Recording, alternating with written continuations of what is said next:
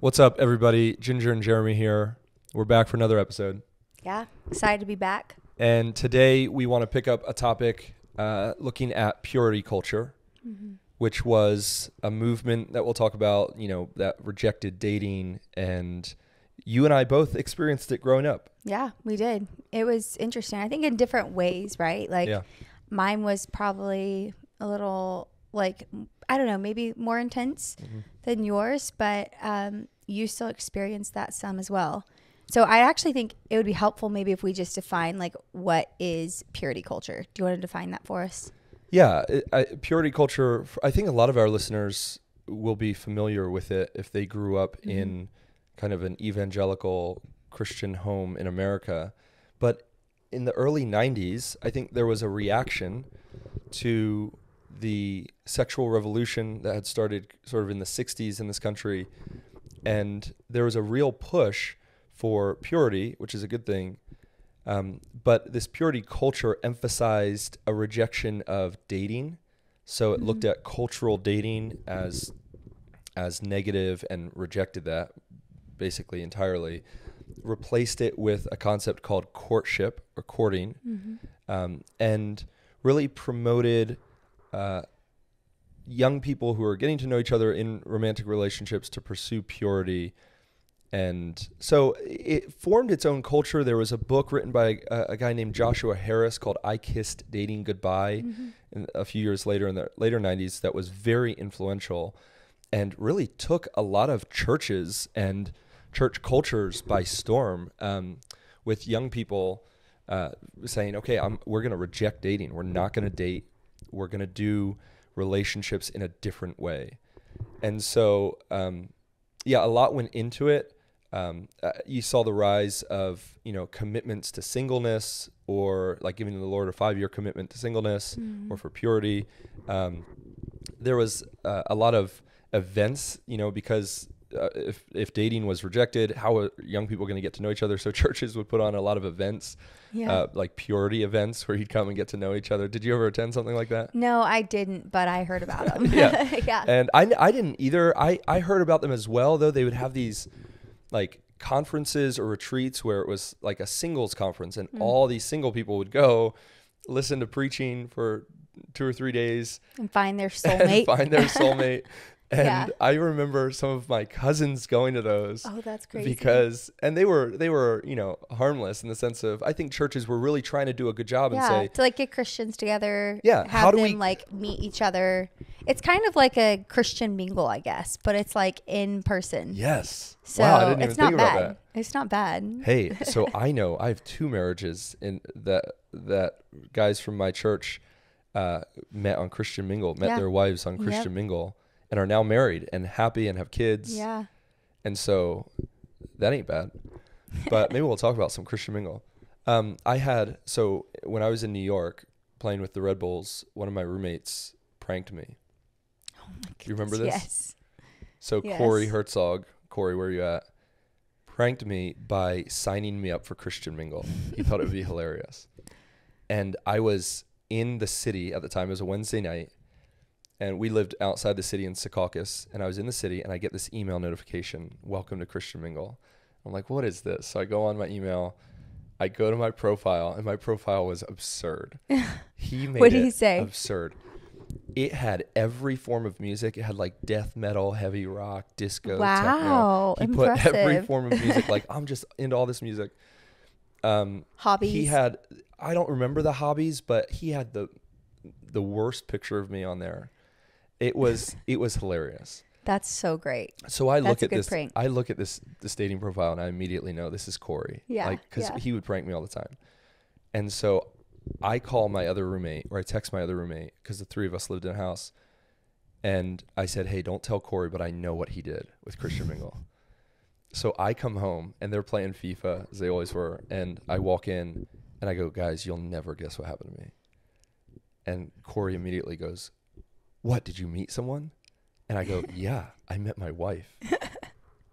And I sell him so hard. He's like, no way. So I would go back to my room. He would be telling Connor, our other teammate, man, I got him so good. But what I did over the next couple of days, I got so into it that Corey started to get like nervous. Yeah. Weren't you like texting Connor, your other roommate? So I found a random girl on Facebook. Yeah. I showed Corey. I said, look, this is her. And he's like, no way. So I changed Connor's name in my contacts to that girl on Facebook's name. And we start texting, and Connor would be texting me, be in the same room as us or in the same car. Yeah. And so he would like be reading my mind. I'd say something and then he'd text it as her. That's so And Corey's funny. like, this is incredible. You guys are soulmates. So I played that for days until I finally introduced Connor as, as that girl. And, that is so funny. In front of the locker room. That's a good prank. That's a great prank. That's a really great prank because it backfired on him. It backfired. I like that. But I feel like if people listening wanted to use that as a prank, I don't know if it'd backfire on everybody. So it's a good, and what if it ends up in a soulmate? Yeah, it could. I'm glad that did not work out, that you didn't end up on Christian Mingle. Yeah. Oh, we were together. It was just funny to prank Corey. That is awesome. That's a good story. I like it. And then to get him back, I put his iPad up in the free section of Craigslist. That's fantastic. And I put his phone number and I love it. People in the New York metro area, his phone would keep dying because people were calling and texting him constantly. That is so funny. Because I just said, hey, free iPad, got a new upgrade, giving this one out. I like it. People were sending him pictures of their kids. Like, my kids would love it. Babies. It was wild. Oh, my. That's insane. Those are some good pranks. You are a prankster. I feel like we should, talk about that. But this is all about purity culture. Purity culture. We're on a different topic. So let's shift back. Let's shift back to purity culture. Well, my pranks would get out of hand. But purity culture, because you said Christian Mingle. Yeah. And it really was a Christian Mingle before the internet. I remember hearing about a shindig that somebody put on that was really all focused on singles coming together to get to know one another, but it was like a country style thing maybe. Oh, really? And it was called a shindig or something like that. Oh, wow. If I'm not mistaken. Could be mistaken. Go? No, I didn't go. Was a cowboy outfit required? What was the? Probably so. And they might have even done some sort of line dancing. Yeah. It's great, right? I like it. I'm not against it. So cowboy. Churches are trying to do a good job and say, hey, young people, let's instead of going to the bars at midnight and trying to find your wife, let's hang out with other people who love Jesus. Right. I think it's an awesome idea. But I think that the purity culture side of it and where it goes wrong is when you start to get weird and you start to turn everything into a right and wrong of rules. And it really is even people in our setting may have said, oh, it's bad to go on Christian Mingle and to do it that way. Whereas others may have been convinced that was the only way to go about it, and I think that the purity culture setting really was concerned about you not giving your pieces of your heart away to different people. Yeah, that was an interesting phrase. Mm-hmm. So talk about that. Yeah, so they had a perspective of if you're in a relationship with somebody, then you're going to give a piece of your heart to them. And by the time that, or even before you're in a relationship with them, if you like somebody, then if you have this affection or feeling for them in a very normal way, that is giving a piece of your heart away. So you have to guard your heart against that. And so some people would go to the extreme of saying, oh yes, well then I almost need to keep that so at bay. And if I'm attracted to this guy, I have to push that out of my mind because I don't want to give a piece of my heart away. So I don't want to go talk to him.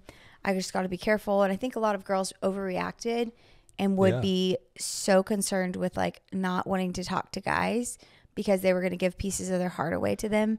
And then by the time you come to the altar to get married, they would be like, oh, I gave this piece of my heart away, this piece of my heart away, this piece of my heart away. And now here, what do I have to give to you? It's wow. I have nothing. And it's really messed up and warped because that is not how it works. It's we do have attraction. And when we are single, that's a way that God has given us to find a spouse and to actually, you have to talk to people to see who you're actually interested in. You can't just ignore that forever and then just choose somebody and find your soulmate. Yeah. So I'd imagine, and you tell me, with that kind of phraseology of giving your heart away, that would create a lot of fear. Yeah. Because if you're looking at your heart as this pizza, for lack of a better illustration. And it's like, you're giving all these slices out, and then you're not going to have any slices left right, for your you're gonna husband. have like half a slice left for your Right. husband. It would create a terror that you're somehow gonna lose aspects of your heart for your soulmate. And then how would you even go into relationships and have a healthy relationship? Is that what do you think that's what drove this idea that you can only date someone if you are almost absolutely set you're going to marry them? Yeah, you can only court somebody. Oh, court someone. Yeah. So that is the perspective. That's why people were so serious and so focused on, I have to know if I want to be with this person or not. And I think it puts a lot of pressure on the front end of a relationship, because you feel like, oh, I have to have this all figured out right now before I enter a relationship. Otherwise, I'm going to give pieces of my heart away to this guy, and I won't be able to get that back. And I think that there was some sort of grace for like being in a relationship as opposed to like just talking to somebody outside of a formal relationship. I don't know if they thought that protected you or something. It was kind of weird, a little superstitious, a little strange. But I think that once you were in a relationship, you felt like, okay, well, now I need to like, I need to make up my mind. Yeah. But there was so much pressure to be in a relationship before you could even talk to that person. Right. And it was so formal. Most of the time it would go through the dad before two people could even talk to each other. It goes through the dad, which I think like it's great to like talk to someone's dad, you know, at some point, but not even in the initial stages, because then there's so much pressure and it's like so formal that you can't really get to know the other person in a normal setting as friends, and then move forward into a relationship. And so I think that really made it difficult for a lot of people. Yeah. And some would like enter relationships and then they would have to break it off. And I don't know what their perspective would have been on that and if they gave pieces of their heart away, but I think that was definitely taught. Yeah. And it was damaging. It's interesting because that phraseology, give a piece of your heart away, there is an aspect of, there's something true that's motivating where, you know, in our culture, people are just with anyone and everyone, and it's so indiscriminate, and they don't realize the impact of the negative impact they're making on themselves and others, especially when you get sexually involved. It's you really are, I mean, that's reserved for marriage, right? And so in the Christian setting, wanting to move away from that, where it is ripping you apart, all of these loose relationships that you're playing with people's emotions and bodies and hearts, commitment.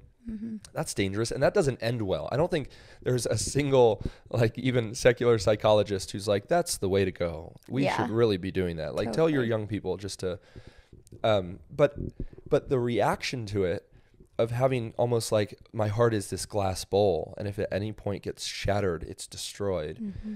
It doesn't permit for the vulnerability and genuine interest that relationships demand, where to get to know someone really, you've got to get in their life, and you've got to be vulnerable to open yourself up, and even being hurt. And so it makes it such a pressurized interaction where it's like, I got to know is if this is the person that I could possibly marry. If not, I got to run away. Yeah. And it doesn't allow for just normal relationships to grow, to build. For sure. You know. And I think that going back to what you were saying about just in the culture around us, there is so much like that's messed up with it. And like you said, the lack of commitment, all of that. I think that purity culture and even Christians, let's just say Christians in general, I think that they want to go about things looking for character, looking for that person as somebody who's going to be compatible with you, who loves Jesus, who has that heart that has been transformed, and somebody that they want to be with because of their character and because of their attraction to them. So there's both of those things that I think are really good, because I think you do see around you, there's so much about like, you know, in the world where it's like, okay, well, I'm attracted to you right now, but maybe when, you know, you're old and you're all wrinkled, I'm not going to be attracted to you. So I think that is something that as Christians, we would see and we'd say, okay, well, we want to be faithful to each other. We want to look further than that. We want to get to the character. We want to get to your heart. And that was done well in many ways. But then I think there was an imbalance too on that, because then even in some of those settings, they'd be over spiritualized it. It was like, they would downplay attraction. Yeah. And they would say, I'm just going to marry you because I think your character is great. And then I'll see if attraction comes later. Yeah. And it's like, whoa, that's so messed up. Like, you need to be attracted to your spouse. Don't over spiritualize this. So I did experience that aspect of it in one church setting I was in, where they would quote the proverb, beauty is vain. Favor is deceitful, beauty is vain, but a woman who fears the Lord will be praised. Yeah. Which is so beautiful. I mean, it's saying what you just said. There's an aspect of the physical isn't always going to be this way. Right. We get older, and what really shines through in the soul of a person is their character and their love for Christ. And that makes someone beautiful on such a more profound, deep level than the tone of their skin or the wrinkles or whatever physical attributes. There's a depth and a beauty to humanity that's holistic, and it's not purely superficial physical attraction. But the overreaction to that then is quoting that verse and saying, therefore, there's no demand to be attracted. There's no requirement to be attracted. And you're actually carnal, not spiritual, if you're so focused and caught up on this attraction. Look at that person. They're godly. Look at their heart. Yeah, look at their heart. And you're like, what about their hair? Right. I like that. Look at their heart. What about their hair? We should quote you on that. That's a good quote. But it's true. I mean, I had those conversations where people say, don't be superficial. Yeah. And my response was always, no, I'm not trying to be superficial. I just haven't met my wife yet. And when I met her, I knew. Oh. And she's sitting next to me. But even in scripture, like, I often point to a very interesting and kind of strange passage. I think it's Ezekiel 24. Someone can fact check me on that. But it's when Ezekiel's wife dies. And Ezekiel was a prophet to Israel. And God actually says to Ezekiel about his wife that she would be taken, that she would die. And he calls her the desire of his eyes and the delight of his soul. And for God to be describing Ezekiel's life partner as someone who delighted his eyes and gave him a desire in his soul is really beautiful. And then, of course, you look at the Song of Solomon, which is talking about human romantic relationship. And there's a delight and a desire and an attractiveness in their relationship. That's a necessary component to a romantic relationship.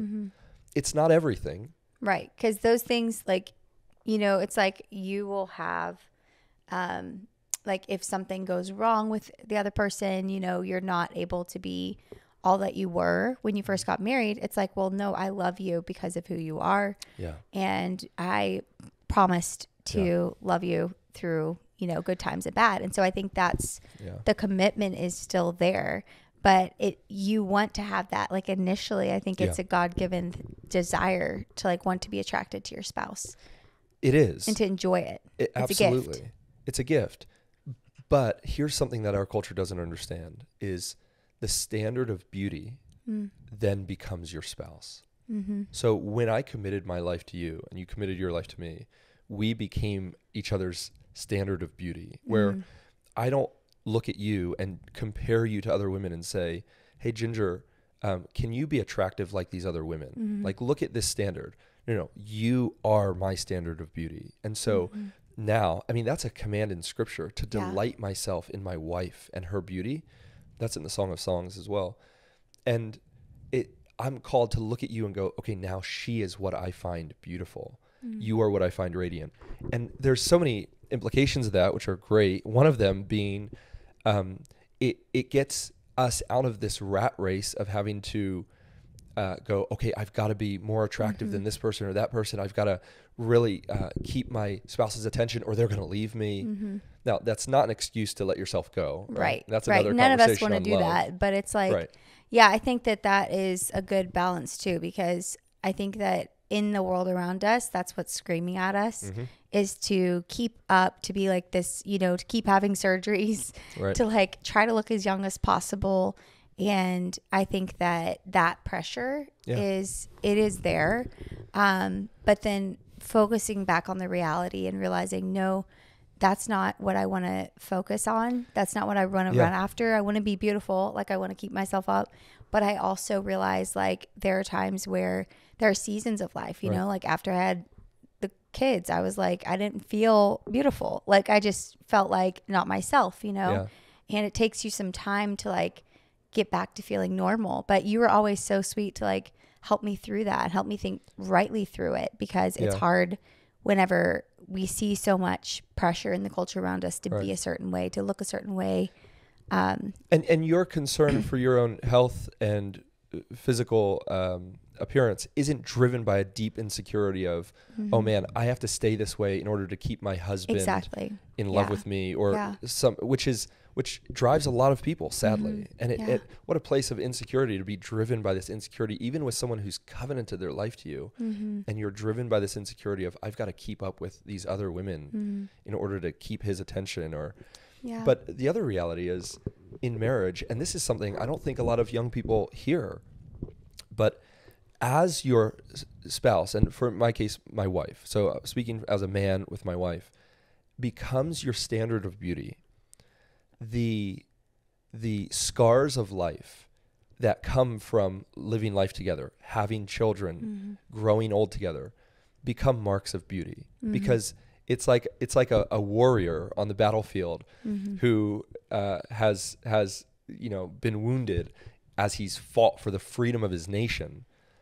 Those scars become something beautiful, because you say, look, that was that soldier's valiance and courage, and as they've gone through life and have fought for their nation. Well, the same thing with a husband and a wife. It's like, as we grow old together, it's like, you get older, and I'm a shadow of the man I was 15 years ago, but there's something that's beautiful in that, as you grow older together. And even just like, I'm thinking about your grandparents. It was so sweet seeing them, like they were in their 90s, and your grandmother just passed away like recently, but just seeing them together, and they had been married for how many years? 70? Yep. Over 70 years. They had been married, and they were just like so sweet to each other, dancing together in the living room. As long as your grandma could walk, she was dancing with grandpa, and they would be like, oh, this is our song. It was just so sweet, because they were wrinkled. They were not getting around very well. Right. Grandpa was serving grandma in every way. And it was just really sweet to see how they loved each other so much. Right. And they had that bond. Like, even though they were so much older, I'm like, that's where we want to be. If we're able to live till we're 90 something, that would be so sweet. We called my grandma Maga, because when she first had grandkids, they weren't able to pronounce grandma. They pronounced it Maga. And so on her little Volkswagen Beetle, her license plate, she had a special license plate, Maga, M-A-G-A. And then in 2016, when Trump won the election, and there was all this division over MAGA, she had to get her license plate changed because people would say things to her. Yeah. She was driving around town. Crazy. And she couldn't explain to everybody. She's like, what? That's my name. That was my name before he was ever a thing. So. Man, what a fun memory. Yeah. Grandma. So great. But that's so true. There's something, I think that every person, it resonates with every person, the beauty of recognizing you are more than your physical appearance. Mm-hmm. Our culture doesn't tell you that. Yeah. That's not how we treat each other out in the world so often. Mm-hmm. So much is predicated upon the external beauty. Mm-hmm.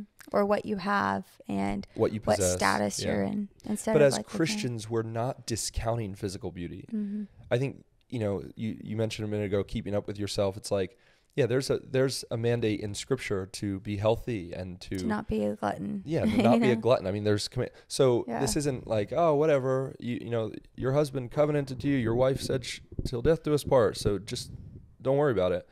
No, that's not loving to yourself or to others. But there's a love and an attraction that's predicated on something deeper than the physical. Yeah. And I think that's something the purity culture was after. They wanted that. They wanted to show young people that. And what a great message. But the way they went about it was wrong, because it was with all these rules, which basically lost the heart of what they were going for. So a lot of kids who grew up in that, they saw just a list of rules of things that we can and can't do. Yes. And if they, wanted to get in a relationship, it would be like, no, you can't do that. You can't date. You can't go out by yourselves. You have to stay, you have to do courtship. You have to have a chaperone there at all times. You can't kiss before you're married. You can't hold hands before you're engaged.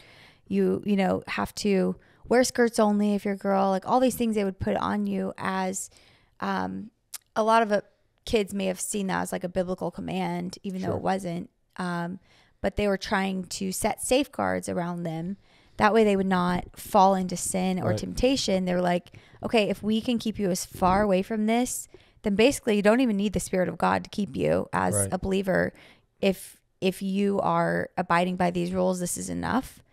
And yeah, that's a good point. I think a lot of the kids who grew up in that, a lot of them would buck against it. They'd push against their parents, and then they would be called out as rebellious if they chose to do anything differently. Even if they were trying to like honor God and what they were doing, I think that they were quickly pushed out as like, well, you're not doing it God's way. Right.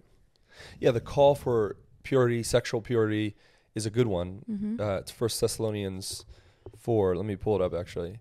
The text, it's kind of like the paramount text for 1 Thessalonians 4:3. This is the will of God, your sanctification, that you abstain from sexual immorality, that each one of you know how to control his own body in holiness and honor, not in the passion of lust like the Gentiles who do not know God, that no one transgress and wrong his brother in this matter, because the Lord is an avenger in all these things, as we told you beforehand and solemnly warned you. For God has not called us for impurity, but in holiness.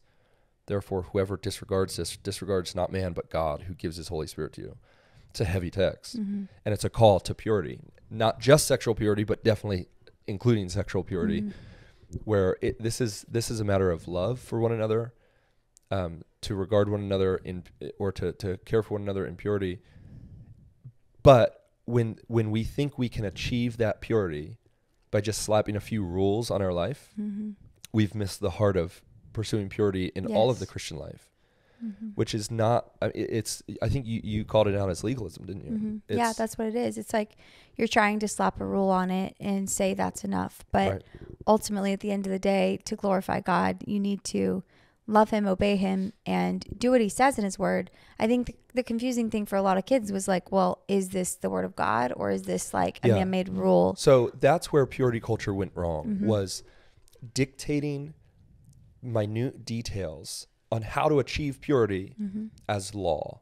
Yeah. And so there was the confusion of, because scripture doesn't talk about courtship.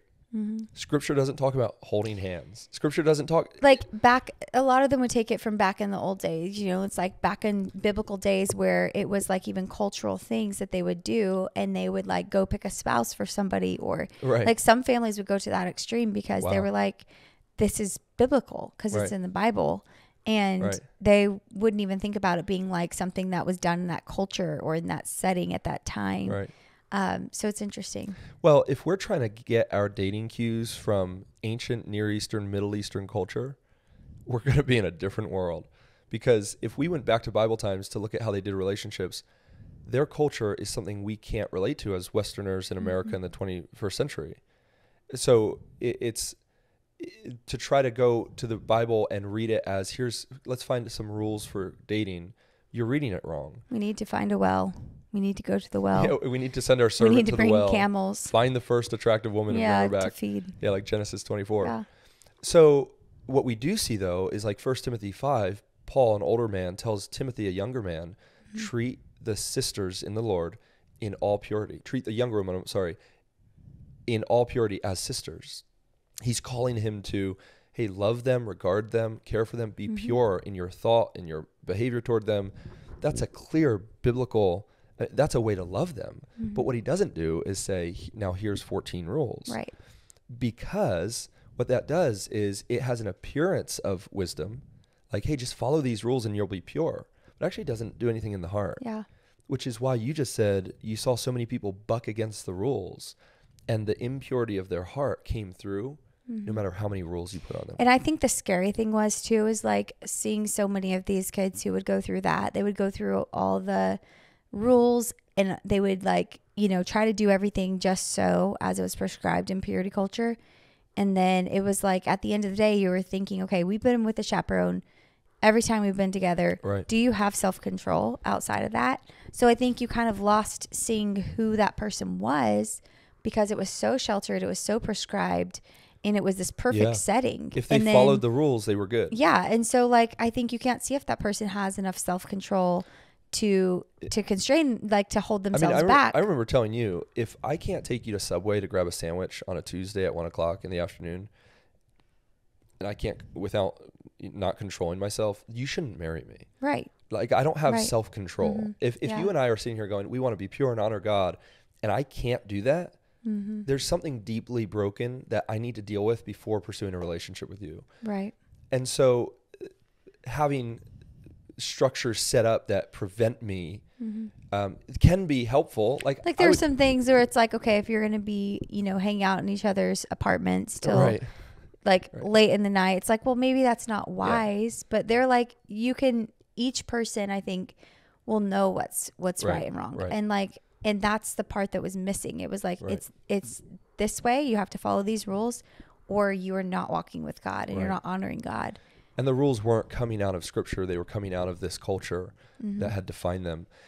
So it's interesting. I look back at purity culture. I'm grateful for a lot of what it showed us in terms of the motivation in bringing young people to a desire to be pure. Right. And to like have some sort of commitment and not just to like play around. Yeah. Like I get it on that side of things. I see, like, our producer, J-Rod, he just got a purity ring, and him and his buddies are committed to purity. And I look at that and I go, here's a young guy who loves Christ. He's living for Jesus. He wants to love others, and he wants to commit himself to conducting relationships in a way that glorifies God. That's amazing. That's the pursuit of purity. But it's without the legalistic structures around it of, okay, here's 42 rules that you must follow if you want to honor God. Right. That's a young man going, hey, Paul told Timothy, walk in purity with the young women, so I'm going to do that too. Yeah. Like that's just love. That's the law of Christ, to love one another. And so we want to promote that, and we want to encourage that. We don't want to encourage the free, it doesn't matter what you do with your body. It doesn't matter what you do with your heart. No, that has effects. And I mean, that's been proven. We've seen, we know that.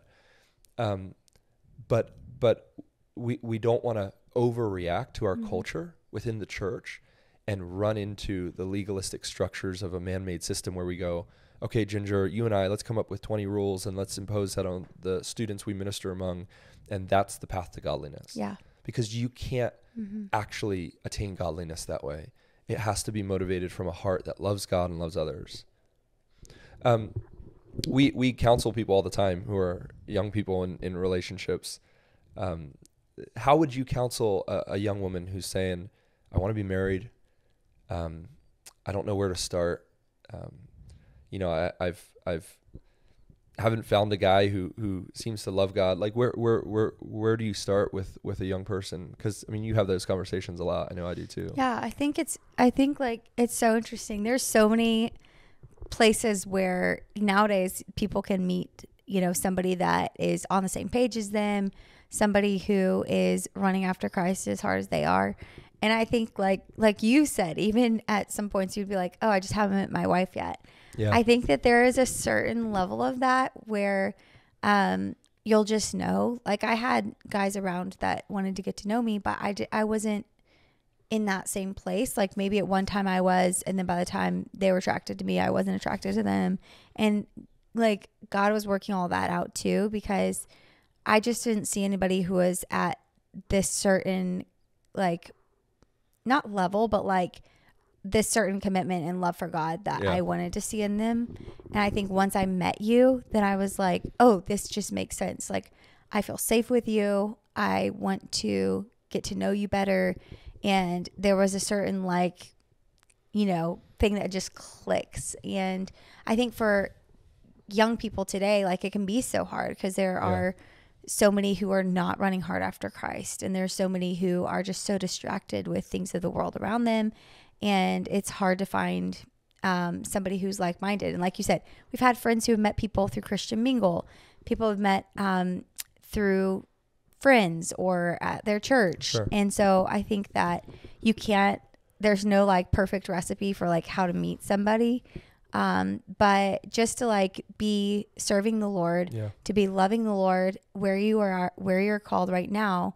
And that doesn't mean like, oh, if there's, like I have to stay in this certain place because I'm single. I can't like ever put myself out there, to be like, found by other young men. Like, I think that was something that was like kind of looked down upon, is like sit around and wait for who God has for you. Yeah. And God will bring him along. And then you're like getting older and older and older. And it's like, well, God hasn't just brought him yet. And it's like, well, you live in the middle of nowhere. Right. You're not getting out. You're not trying to meet anybody. And so I think some of that is like, you need to be pursuing, like if you want to be married, then you need to be able to be in a place where there's going to be a young man who will be there. So like swim in a bigger pond. It's pursuing a patience. Like I hear you saying, be patient. Be content. Be content. If you haven't met him, you haven't met him. Don't be desperate. Like when I was like, people would tell me, why aren't you married? I'm like, because I met my wife.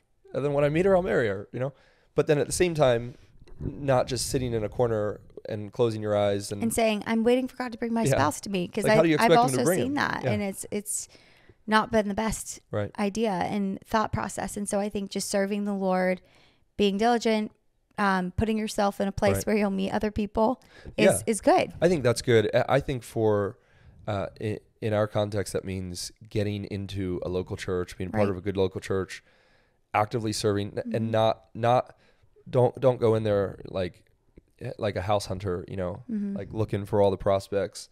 Just be focused on the church, but also do life in community. I think that's a huge emphasis that I think has been really good in our ministry of both for single people, but people in relationships, of doing all of life in community. So you're not isolated, you're not alone. And when you're in that community, you find people who are running after Jesus like you are. Yeah. And you begin to get to know people on a genuine level where it's not a superficial thing like a weekend retreat for singles where it's kind of like, hey, this is forced and every conversation's a prospect conversation. And I can only imagine how that would have gone down. No, it's just life in community where you're getting to know people, you're living life alongside people, and those relationships happen organically. Super cool. Like even in college ministry right now, we're experiencing that. Ginger, I am doing so many weddings. So many weddings this year. He has so many weddings. I think I have 5 this summer. Or more. Yeah, maybe more. Like it's almost more. Because he has a lot. It's really cool. Like students are, they're, almost done with college. They're like getting married because they like met each other and where they were, learning about Jesus together. Yeah, a lot of them have relationships for the last 5, 6, 7 years. It was really cool. And then, they're finding their husbands, finding their wives. So that's encouraging. I think it's good to see that, and I think for the church to promote not this culture of, hey, this is how we do dating or courtship, which I think is so easy for churches to fall into, where you come in and you almost go, okay, so what are the taboos here? What's the culture here? What are we not allowed to do? What are we not allowed to say? And I don't like that. I just let people live. Let Christians live. Let people pursue Jesus. You want to ask that girl out to grab a coffee? Go do it. And some of our listeners are going to be like, yeah, what's wrong with that? It's actually, I've been in settings where I've told a guy, hey, yeah, you like her? Go ask her out for coffee. And it's like, no, I could never do that. Right. You're like, what do you mean you could never do that? It's like, no, that's taboo here. Yeah. It's like, what are we doing? We're making it so weird. Everything becomes like weird. I like that word, weird. That's a good word, weird. You use that word a lot, and I like it. So I learned that word in seminary. It was, I hadn't employed it much before then. Yeah. But just learning to recognize that there's a lot of weird stuff, and you don't have to get involved in all the weird stuff. It makes life a lot simpler. It does. So let's not be weird about dating. Yeah. Come on, churches. Let's just let people live, Yeah, that's good. That's helpful. Where else are we going on this? Any other? Oh, you know what I wanted to talk about, Ginge? You'd brought it up before, and you've brought a lot of wisdom in this episode. I'm excited for people to hear it. The role of parents, because I think in our society now, I don't want to speak for our society. Some guys are like quick to speak for the whole culture, but I do think the role of parents has been downplayed, right? Yeah, for sure. But then I think you experienced some where it was like the gatekeepers were the parents, and it's like, man, I can't even get to know someone without parent involvement. So, okay, maybe that was a little more, a lot of people, the 50-page questionnaire I got, which I actually appreciate. And I don't mind that, and a lot of people have never heard of something like that. I hadn't either when I got it, but looking back, it really caused a lot of great conversations with you and me. Yeah. That questionnaire your dad had given us. But how do we balance that of, what is, because scripture doesn't talk about that either. It doesn't say, hey, if you're interested in dating someone, you've got to talk to their parents. But where do you fall in the wisdom of that and involving parents? I mean, what are your thoughts on that? I haven't really thought too much about that. And I think I appreciate the honoring of the parents where it's like, okay, they have poured into you so much. And so hearing their wisdom, I think is good. And it also shows them that you care about them and honor them. And then at the same time, I think that there can be an imbalance in that as well of having to have them vet their relationship so intensely at the beginning. Like you said, before you've even had a chance to talk to that person, get to know if you would even be interested in them. Then I think it can make things too formal initially to have the parents, you have to meet my parents before, you have to ask for their permission before we can even talk.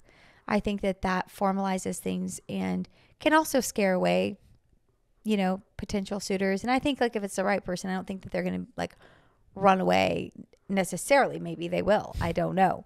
But at the same time, I think it's just in the purity culture, it became such a thing to well, you have to have this approval. You can't go out to coffee just to get to know this person initially. And then later, say, hey, mom and dad, what do you think about them? What do you think about this person? And take their advice. And I think even in Bill Gothard's setting, the issue was he would say, oh yeah, if your parents are unbelievers and they meet your significant other and they say, hey, we don't like him, I don't think you should marry him.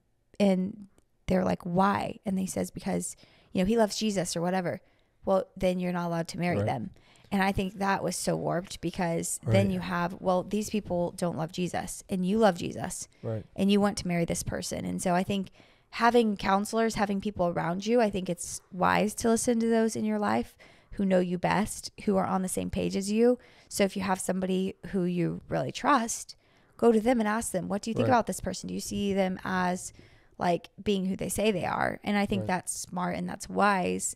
But when it comes down to the parents as having the final say in everything, I think that is damaging. It can be a little bit imbalanced. Right. Yeah. I appreciate wanting to honor parents. I tell young men, if you're interested in a girl, talk to the dad. I mean, at some point, it doesn't have to be the first thing you do, but even if the dad's like, whatever, dude, why are you asking me? It shows them, hey, I respect you. I respect your role. I respect who you are. And I think it shows the person you're interested in, wow, they have regard for people in my life, you know? So I don't think there's a downside to it. Right. For sure. Even when they're like, oh, my dad doesn't care. It's like, well, yeah, but I want to show him that I do, Right. So I respect that. I think it just needs to be done in the right way. Done the right way. Yeah, for sure. That's good. That's good wisdom, Ginge. You've got a lot of good input. I'm glad you're in the lives of a lot of these young people we minister to, because I think you bring balance and wisdom. Oh, thanks. Guys, thanks for listening to the pod. If you want to follow along, subscribe. If you're on YouTube, we are on. Somebody on Instagram said, "Can you please get on Amazon Music?" So I've never listened to anything on Amazon Music. I didn't even know that was a thing. I didn't know it was a thing. Are we very old? Are we old, Jay? No, I don't know. I don't know if it's the Gen A. Are we in Gen A now? So we're on Amazon Music, so you can subscribe there. We're on Spotify, obviously. We're on Apple Music. We're on all sorts of podcast platforms. And we're now on TikTok. We're on TikTok. Isn't that crazy? That's insane. The podcast is on TikTok. There we go. I thought TikTok was shutting down, but apparently not. So check it out on TikTok. We appreciate you guys for listening. We'll see you next time.